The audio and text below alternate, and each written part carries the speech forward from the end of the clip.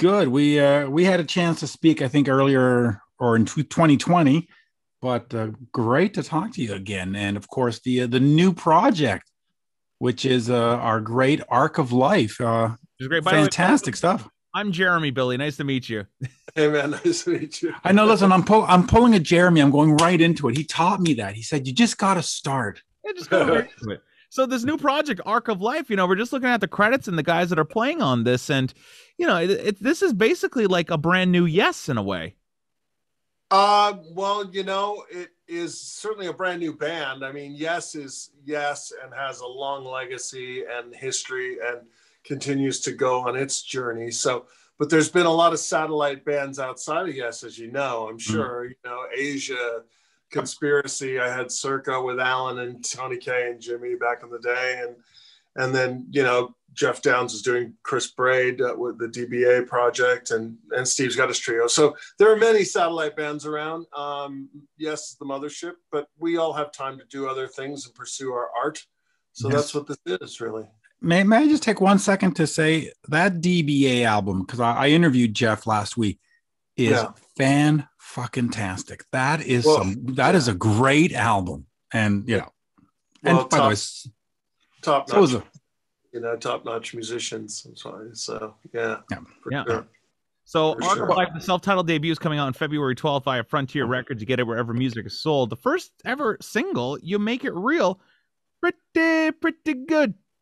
Pretty good first put out, guys. I mean, is this just a sample of what we can expect on this album?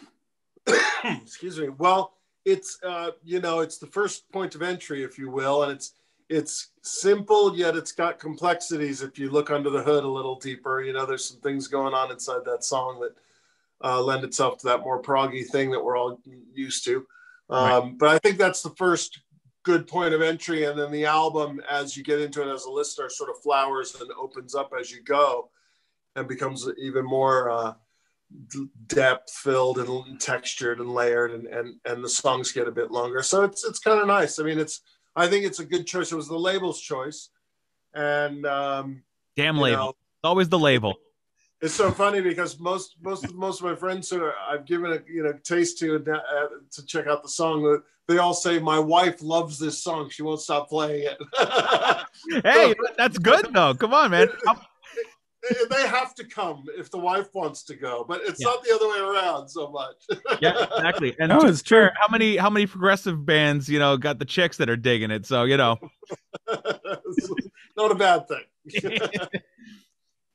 Let me just quickly ask you, because the press release says that the whole sort of mission statement of Arc of Life is to keep the progressive rock philosophy blossoming and keep pushing boundaries.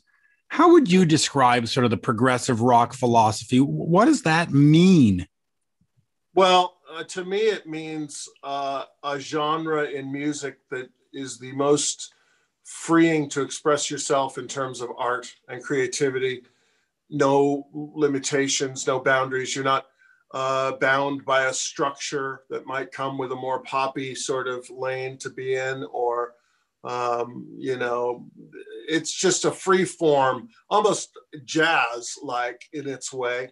Except for me, prog, I don't judge it off of time lengths of songs and whatnot. I still want to hear a great song inside there.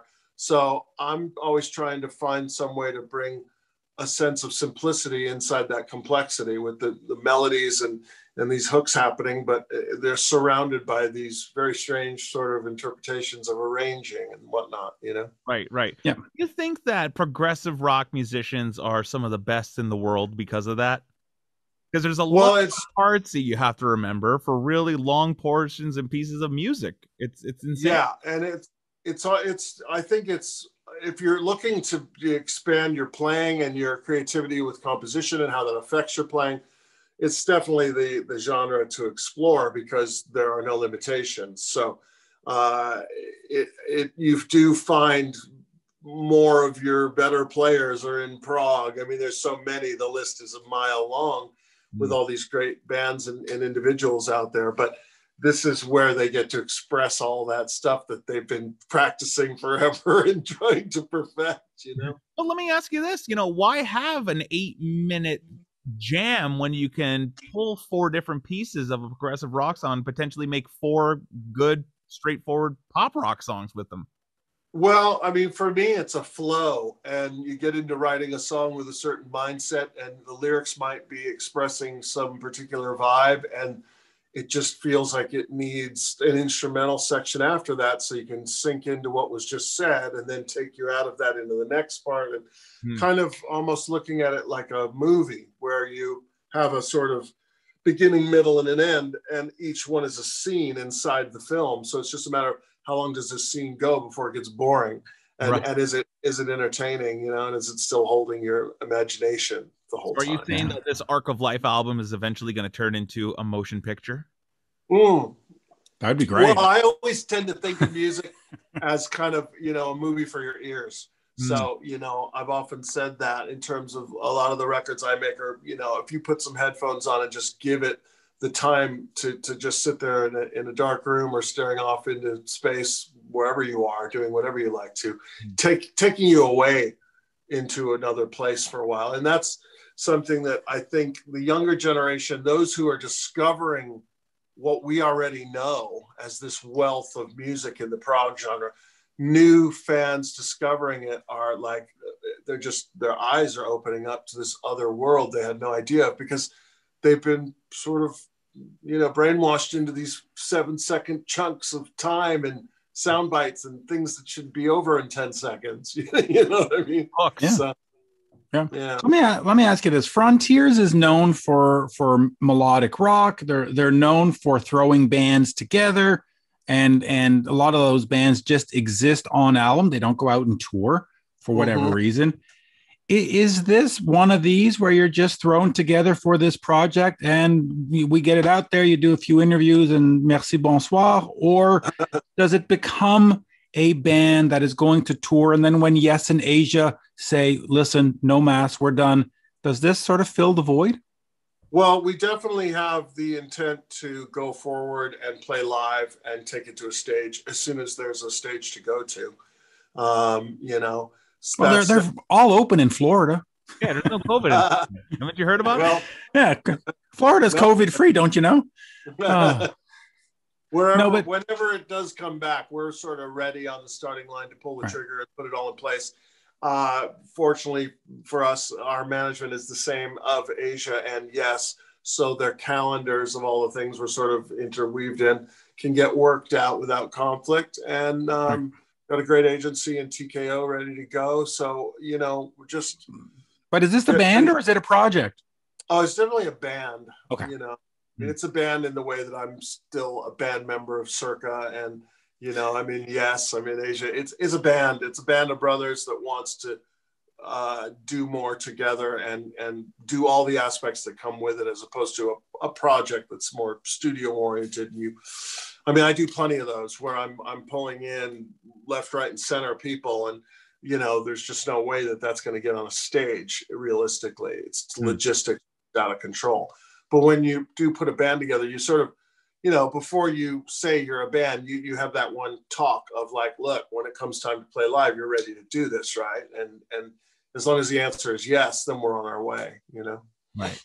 Let me ask you a bit of a nerdy question here. You know, as a musician who plays in this genre, how do you go and, like, how do you guys go about crafting a song? Because, you know, progressive music has a lot of different parts and elements when it comes to the arrangement of these tunes and different things. You know, how does a song like that for a band like yours start? Does it start with a guitar riff? Does it start with like a synth pad and somebody starts soloing over it? Or like how does a song happen for you guys?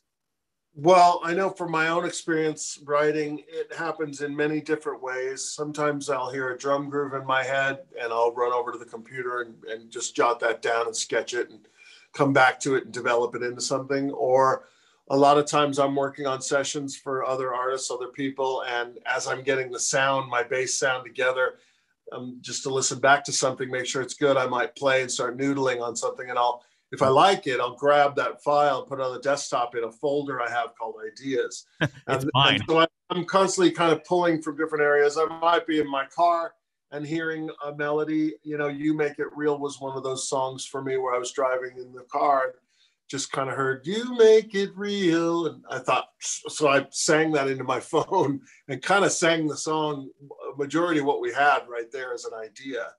But then you take it to the next level and you start really sketching your song out and arranging it, whatnot. But the ideas come from different places of inspiration. It's weird. You know, I might hear something from a television news report that'll set my mind off on something, or, you know, as the case was with the song Siri on the record, you know, I was finishing a gig with Yes somewhere over there in England, and I got back to my hotel after kind of, you know, enjoying hospitality a bit, and asked my phone, you know, Siri, can you set the alarm for 7:30 a.m.?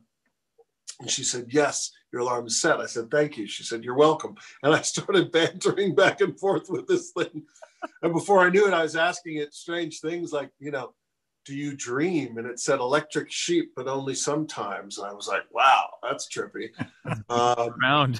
And then I asked it, do you love? And it said, who, me? And kind of right around that time, I was like, wow, this is a song. Hang on a minute. What am I doing? I'm going to write one right now. No, hold on. You know, and so it's kind of strange where things come from, but I try to let all of the spigots remain open, and whatever water flows, I try to catch it when I can. Oh, interesting, man. Well, You Make It Real, brand new self-titled debut record. It's coming out on Frontiers Records February 12th. To get it now wherever music is sold. What's that really cool red, like maroon Telecaster-ish guitar you got in the background there? It's got a funky headstock. And yeah, that's my main guitar that I've played and loved forever since I started endorsing Carvin, which you know, the regime change has happened now, so it's a different story. But back in the day, you know, Chris and I both endorsed Carvin, and that's my main telly. It's got a built-in VG pickup to send a synths, and, you know, I have a lot of different guitars, but that's the one that's like my main. It's just a telly model, Carvin's telly model. It sounds great, plays great, double octave, love it. Nice. Let me ask you just real quick, because you obviously have done the stuff with Asia and have done, you know, yes, Chris Squire and John Wetton. Two of the greatest to have ever graced a stage. What's it like for you going in there and playing their parts? Do you learn from that? You go, wow, I didn't know you could do that. And does it make you a better player? And how are they similar? How are they different? And what do you bring to the mix? Well, I had, you know, studied Chris's stuff since I was 14, 15. A master. Yeah, I was very well versed on his whole trip. I mean, we used to sit around at his crib and you know, we'd start talking about Silent Wings of Freedom, for instance, and I would say, yeah, you know that one part? I've always dug the way the bass, and he's like, is that what I did? That is what I did. You know, so I had it pretty well down, you know. And it's no secret, he was my, you know, sort of hero, sort of go-to guy. Wetton, you know, I had been following Wetton through Crimson, UK, Asia, you know, all of the outlets that John was involved with. And then I ended up working with him on Raised in Captivity, getting to be able to co-write the record and produce it.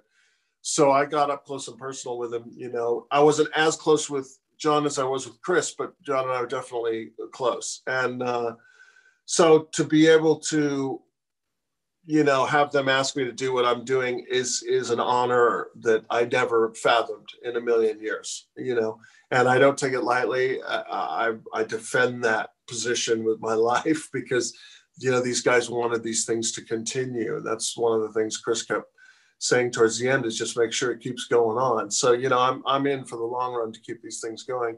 As far as the playing of each guy, Chris's style is completely different than John's, you know. But what's interesting in it is their approach to the compositions of the parts. You know, Chris is like, he's all over the map, you know. Right. John's thing is more in a central area, but the notes themselves are pretty damn cool the way he's got them worked out. So, especially a lot of that UK stuff, you know. Hey, so can't go wrong with that stuff. but it is definitely a different approach. You know, it's a different approach. Bass is a funny thing because, you know, a lot of people who might not be able to identify the bass in a mix, they just hear music as music. They're sort of not really getting the beauty of understanding what a bass, you know, like when Paul McCartney plays a bass line, what that's doing to the song. Or listen, I'm going to throw out Tom Hamilton. You can talk all you want about Aerosmith and say Joe Perry's this and Steven. You take out Tom Hamilton from Walk This Way, Sweet, those songs fall apart. Well, and, you know, going even further and deeper into the who I, you know, to me, Jocko, you know what I mean? Yeah. Pistorius. And that was a funny thing with Chris and I, because, you know, there was this one time we were on the road and a gig's over, we're at a bar somewhere having drinks and getting loaded, and he looks over at me, he goes, "Just admit it, I'm your favorite bass player," he says to me. And you're like, yeah. I used to tell him, "You're so close." And he would look at me and go, "Jocko," right? And I'd say, yeah. So, all about Jocko. You know, bass is an interesting component to that. And I've always let me just bring it. Both guys different for sure. Let me just bring it to the modern day then with an Arc of Life. You do have the Yes alumni with you. So do you have to sort of pay homage to those guys and give it a bit of their sound? Or do you just say, no, this is Billy's sound? And at this point, what is Billy's sound? Because you've played the other guys for so long. Do you know where that line is? Well, I mean, it's a weird thing because for me, like as role models of producing, in the way that Chris is my hero for being a bass player, my role models for producing, you know, my heroes were Hugh Padgham, Hugh Padgham. You know, he made so many amazing albums. And I can hear a record and know that it's Hugh Padgham, you know. I can just hear him. Like, you know, it's Mutt Lange. You or hear Mutt or Eddie. So in a weird way, you know, I've become known as this sound that I bring to the table. And, you know, when that started, it sort of almost rubbed me wrong. It's like, what do you mean? You know, I'm bringing these other guys to the table. And finally, I was just like, yeah, that's my sound. Let's go with it. Take it or leave it. This is Billy. Well, let's call it that. Since you're talking about the other guys, though, you know, it's not just me doing everything. So I'm engineering things and hearing tone the way I hear it. But that's Jon Davison singing, and you can tell, and he just sounds like a bird. And, you know, Jimmy's guitar playing is shredding. I'm just kind of, you know, engineering it in a way where I get it into my comfort zone. And I guess that does have a sound at this point, you know, all these years later. Absolutely. Let me ask you just real quick. You and I lost a friend in common not too long ago in Bob Kulick. Oh, yeah. Talk to me about Bob, because you did a lot of those tribute records with him. And he was on all these records, whether it's Kiss or Meatloaf and all, and yet he never got to be the guy at the front that everybody went, oh, he's the guitar hero. And yet he was. Yeah. Just quickly talk to me about Bob and working with him and what he meant to you. Well, Bob was a very special guy, and we met through a mutual record company friend, and we started producing records together. I had a studio in Van Nuys where I made ultimately Keys to Ascension and the Open Your Eyes records, and some Motorhead stuff in there. Rat, there was a ton of the stuff that went on at that studio. But Bob, we started working together, and we got along together. We laughed about a lot of the same stuff. Obviously an amazing guitar player, and, you know, as you said, I don't think got the due that he was deserved, but he certainly left a mark in terms of all the things that he's left behind to listen to, that's for sure. And, you know, he was just a New York guy. You know, to know Bob was to love him. You know, he called me when the Yankees played the Dodgers out here, you know, and he's like, man, what the hell of a night last night. I'm like, what's up? He goes, I paid $500 for 2 tickets to sit there. And I said, yeah. He goes, you know, I'm a Yankees fan, man. So, like, I'm rooting. And he says, the guy turns around to me and it turns into a scene, and I'm escorted out by the police. And I thought to myself, only Bob could go to a baseball game and pick a fight with all of LA. That's hilarious. I wonder if he won the fight, and B, if he was blasting Sweet Victory as he was being dragged out. Exactly right. It's all about Sweet Victory. That's probably my favorite thing that happened with Bob, actually, is that we did that SpongeBob, that silly SpongeBob episode. Did you play on that, or did you worked on that with him? Well, I mixed it for him. Oh, wow. Dude, yeah. Can I just say, that is like the soundtrack to my childhood, because what? Now, keep in mind here, Jeremy's only 26, so he grew up literally watching SpongeBob. Well, you know, when my kid was growing up, SpongeBob was all the rage. You know, he's 18 now. So, you know, and so the day that it came on, I kind of looked at him and I'm like, you digging this? Dude, that's Daddy. Daddy did that. It's the drum fill in there. Do, do, do, do, do, brow. Like, it's just so good. Who was the drummer on that? I don't remember how the track. I know it was David Glenn Isley sang. David Glenn Isley sang. Bob was on there. You mixed it. The drums could have been programmed. Yeah, they might have been. I think we got the files before files. I say files. It was tape back then. Yeah. But we probably got the tape before I saw how it was created. You know. But yeah, funny. Yeah. I'm trying to see if I can find out who it was, but I can't see it here. No. They're probably programmed, man. They just sound so good. And like that's no, here it is. It says Patrick Starr electric drums. Oh, well, there you go. Well, yeah, that's Patrick Starr from the TV show. It's from the TV show, of course. Perfect.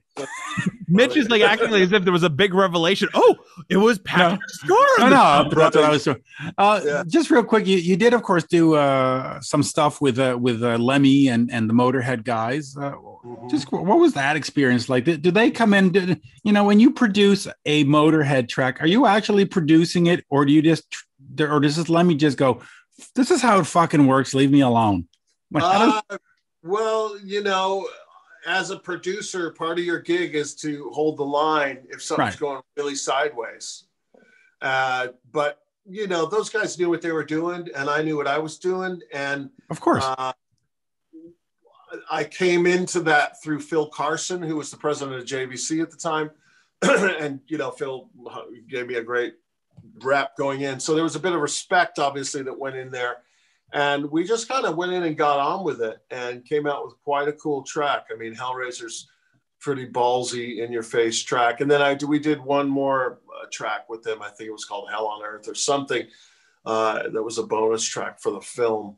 But just a trip. Lemmy was larger than life. And he was the real deal, He'd show up to the studio with a thirsty 2-ouncer of Jack Daniels with a taste of Coke in there, and off we go. All you needed. Well, listen, there was one time in Montreal where I was his driver, and I had to drive him around to the gig in the hotel, and he had 2 40 ounces of vodka. And by the end of the night, before the show started, he finished the one in the right hand. And by the end of the night, he finished one. And he was perfectly sober. He was perfectly straight. He played the gig. And I was just sitting there going, that would have killed half of us here. What the fuck? The most interesting thing I found is that his knowledge of World War II stuff, because he was like a World War II historian. Buff. Total buff, yeah. And I mean, for as many of those Jack Daniels or whatever he'd have in his hand, he could tell you, who died in 1944 at Anzio. You know what I mean? It was pretty interesting to sit around and talk with him about that stuff. Yeah, I remember watching that doc in his apartment just full of like Nazi memorabilia and stuff. And I'm like, this dude was obsessed with it, Well, he once showed up at my place real excited to show me a Hitler Youth knife and put it on the console. And I said, dude, I'm Jewish. If you don't mind, could you get that thing the fuck out of here? Oh my God.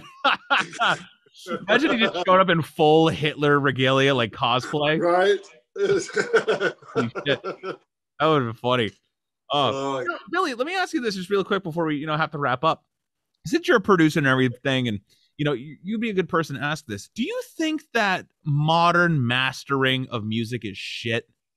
With the brick wall limiter and compression and mastered for iTunes and everything. Do you think? Well, the mastered for iTunes is just awful. Well, yeah. But I think that what I learned early on in my career was how important mastering is and how important the mastering guy is and your relationship with him. And Yeah. And so in my career, I've been fortunate enough that, you know, Joe Gasswert was the guy that I would go to for forever. And Joe, you know, was all about keeping those dynamics at the rate of not being as hot of a CD and all that stuff. And then I began working with Maor Applebaum, who has that same concept of keeping the dynamics pure and true. Maor is terrific. The problem is, I think that, you know, you've got to be of the mindset that you want it the way we're talking about, and your mastering engineer has to understand that and maintain it, versus a label and young musicians saying it's not loud enough. Right. Because that's what it really comes down to. You know, it's a competition of like when you're in your cars. Yeah, it's a volume war. But that they, you know, I guess too, the genre is important to consider in that regard too, because if you just got these wall of guitars and it's just this 3-piece of power guitar, bass, drums thing, you can hit that wall and it almost won't make a whole hell of a lot of difference anyway. Right. But if you're talking about, you know, Awaken, for instance, and you're trying to maintain this thing, then you have to err a little under that line and work in the dynamics and let the listener just turn it up a little bit. You know, that's what I always used to say. It's like, just turn it up. Yeah. Well, you know? I heard a funny story from the late, great Mike Shipley, and he was working on a record with Mont Lang for a band called Maroon 5. And so they spent like, you know, 3 or 4 weeks just mixing the stuff, and they sent it off to mastering, and some lackey at the label just ended up doing the mastering. And when they got it back, they were like, this is disgraceful. Like, well, it's funny how that step, it's not funny, it's dangerous how that step can just destroy all of your hard work. Yeah. So why you got to have a trust, you know, and Maor, again, you know, is like, I've got such a trust with him now that, you know, he'll bug me to listen to make sure it's okay. I'm like, dude, I spent 6 months working on the record. I'm sure it's okay. I don't need to listen to it. And then it just goes up to the mastering guy in the studio, and it's just like, oh, let's just wipe out all of their bottom end. They spent like months crafting. Exactly. It's a dangerous proposition. And, you know, the thing is, just like everything is about recording, I mean, you know, recording used to be sort of an art form that you had to learn and really respect and understand to get the best of. Yeah. Now it's kind of like just wing it, go for it. So in the same regard, everyone is a mastering engineer by proxy because you can buy these mastering programs, but they throw an L1 on the master bus and you're done. So, you know, I've always gone elsewhere because, you know, I know what a critical step that is and how important it is and what that means to the whole project. Yeah. And it's a shame that remastering now has just basically meant we're putting out the CD again, but just really loud. Yeah. Yeah. Like, but that's not remastering. I listen to everything I want to listen to from that first generation that was what they wanted, when they wanted it, in that technology field. Working inside that you know what I mean? That's how I like to listen to the stuff I like to listen to. That's it, you know, and like you said, you can always just turn it up. Exactly. Just turn it up. And it's not a lot, but it gives you the dynamic, you know, that's where else are you going to get that dynamic from, you know? Well, you're going to be able to turn up all the dynamics of Arc of Life, their new album, You Make It Real, February 12th. Go pick it up, everybody. It's going to be awesome. There you go. Thank you for having me, man. This has been a fun time. So thank you, Billy. Always a pleasure. Yeah, this was a fun conversation. I enjoyed this. Right on, man. Well, we'll see you when we get out on the road, once there's a road to be on. Yes, and keep in mind that he plays with Jay Schellen, who of course was in Hurricane. So that is a great thing right there. He had the hair to prove it. That's right. That's right. Great band. I mean, hey, Kelly Hansen went on to. He had enough hair back then for the whole band. Right now, we could spread it around. It'd be okay. I'll take some. I could take some too, actually. Jeez. Yeah. Merci beaucoup, Billy. Absolute pleasure. Thank you so much. Right, see you guys. Yeah. Cheers. Great to meet you. Later, guys. Cheers.